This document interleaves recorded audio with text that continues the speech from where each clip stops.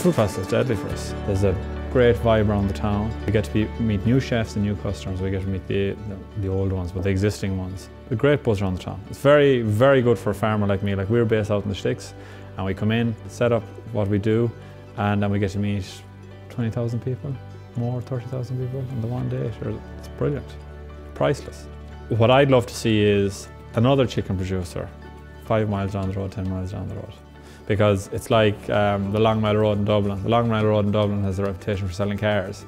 Why can't Athenry, where I'm from, or the Sean area have a reputation for, like in France, you get regions like where Le Bel Rouge chicken is known for, where you get certain wines, where you get, you know, certain whatever. The whole thing is, with the festival and with the community that's built, to bring other people along and show that, you know, you can make a living from this. And for people to, when they go into a restaurant or a supermarket or their local shop, where they'll be able to make the connection that that pint of milk, that cow was milked in Athenry, that bit of beef, that animal was reared in Turlockmore, or whatever. And it doesn't have to be direct, you know.